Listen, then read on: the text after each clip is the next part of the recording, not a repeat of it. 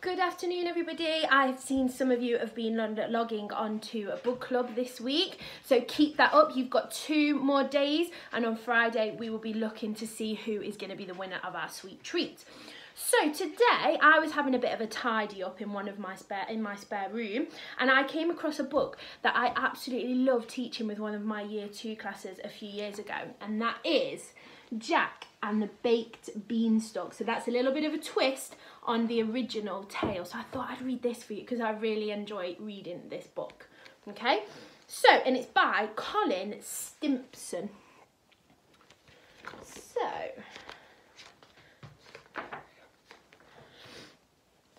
Jack lived and worked in an old burger van with his mum and his dog Bella. Their sign read fast food, which was funny because the van's engine had broken down a long time ago and the van had stayed in the same place ever since, parked on the edge of a busy city road. Jack and his mum didn't really mind. They were proud of their little cafe. They kept the place clean, served tasty food and always had plenty of happy customers. See them all there? You can see Bella. Jack there with his apron on. Some skills there carrying those plates. And then there's a bit of a close-up there of them.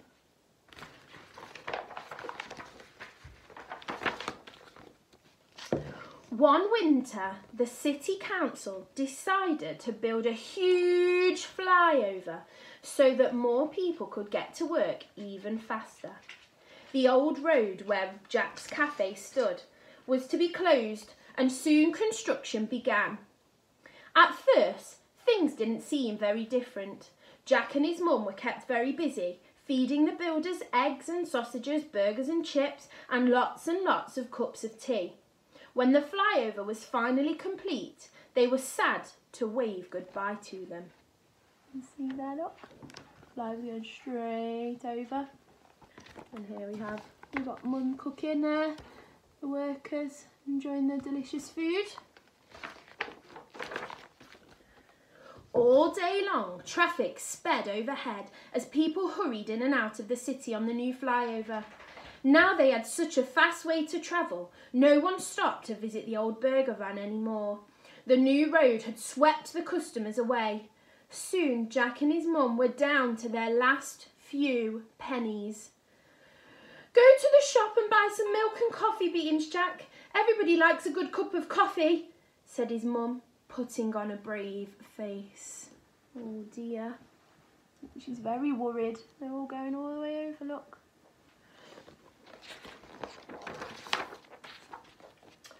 On his way to the shops, Jack met an old man who asked him why he looked so sad. Jack explained about the new flyover and his burger van. I think I can help you, said the old man thoughtfully. Forget the coffee beans. These are magic baked beans.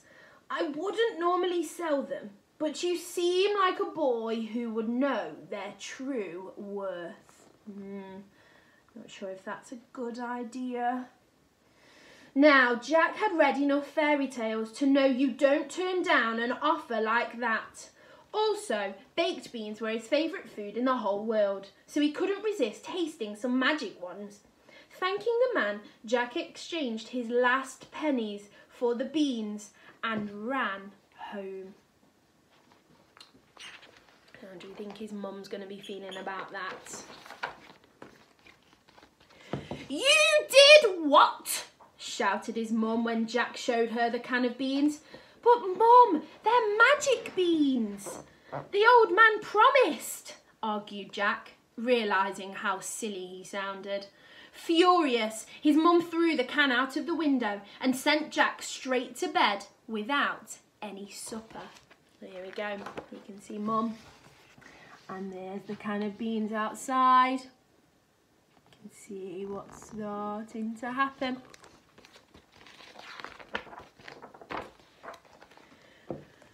Early the next morning, Jack woke up to find his room bathed in a curious green light. Strange branches twisted through the window, and at the end of each shoot dangled a silver can of baked beans. Jack whispered to Bella, trying not to wake his mum. "If I remember rightly, there should be heaps of treasure at the top." After hurriedly eating a breakfast of the best beans Jack had ever tasted, he crept outside.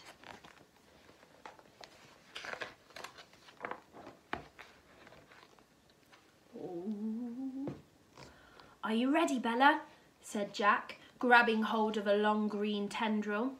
"Mum will be worried when she notices we've gone, but if this really is a magic beanstalk, she'll forget all about being cross when we bring her back some treasure." Up between the leaves they climbed, high into the sky. Finally, Jack and Bella reached the top just above the clouds. The last branch wound its way to the steps of the biggest castle Jack had ever seen. Wonder what's going to be inside.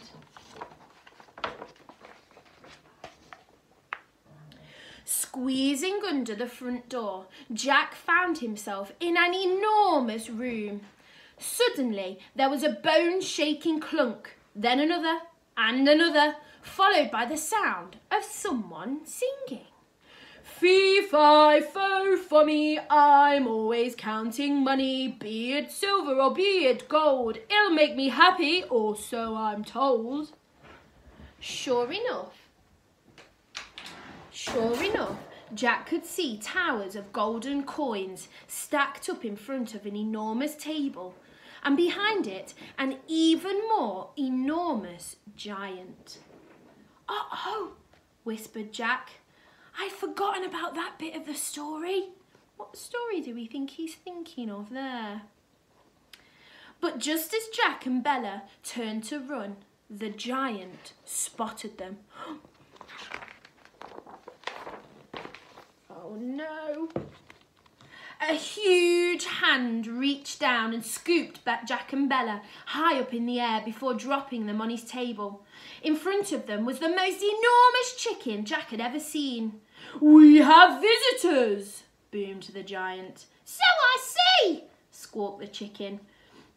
"And we know just what to do with visitors, don't we?" said the giant. "Now you stay there. I'll be back in a jiffy." And with that, the giant grabbed a handful of the chicken's eggs and marched off to his kitchen. Soon the sound of clattering pots and pans was making the table tremble. Is he going to eat us, chicken?" squeaked Jack, shaking with fear. "Oh dear." "Don't be silly," cackled the chicken. "He just wants to make you some lunch. He hasn't cooked for someone new in a long, long time." As Jack watched, the giant switched on an enormous radio. Then, his foot tapping along to the sound of the music, he began to make the biggest omelette Jack had ever seen. While wonderful smells wafted into the room, the chicken told Jack about life in the castle. "Every day, all day, the giant counts his money," she clucked. "He doesn't know what else to do with himself, and it's hard for the radio. She's a magic one, you know. She can only play at lunchtime, as the giant needs silence when he's counting." Just then, the giant appeared. "Lunch is ready," he cried cheerfully. This is very different to our usual version, isn't it? Over lunch, Jack told the giant all about life at the bottom of the beanstalk, and the giant told Jack about his money. Jack thought having such treasure was fantastic, but the counting sounded a bit, well, boring. "I do get pretty lonely up here," confessed the giant. "Would you consider staying? You could help me count, and I could cook for us tasty meals." "Sorry," said Jack. "I just couldn't leave my mum. I should be getting back." "Can I come with you?" sang a small voice. Jack and the giant turned to the radio in surprise. "I want to play some songs all day. And I've always wanted to stretch my wings," clucked the chicken. The giant looked glum. but agreed that his friends deserved a change after all their years in the castle. Glum. What glum means? So he looked glum, so his friends deserved a change. So we think it's another word for sad, maybe? Sad? With a heavy heart, the giant walked them all to the top of the beanstalk. "Are you sure you won't come with us?" asked Jack. "If this was a fairy tale, you'd be chasing us all the way down." "I'd love to," said the giant sadly, "but the truth be told, I've always been a bit scared of heights, and it looks a long way down to that beanstalk. I'd better stay here and count my gold." So Jack and Bella climbed onto the chicken's back and, clutching the radio, began the long journey back to the ground. "Goodbye, goodbye," hollered the giant, waving his handkerchief. "Do come again soon." But as he leaned out over the top of the beanstalk, trying to catch the last glimpse of his friends, there was suddenly a loud crack. Oh no, what do we think that is? Snap went the beanstalk, and down, down, down fell the giant. Crash, bang, wallop, right on top of the flyover. Poor giant, I hope he's going to be okay. Cars skidded in all directions, but fortunately no one was hurt. "Are you all right?" asked Jack, who had luckily reached the ground just in time.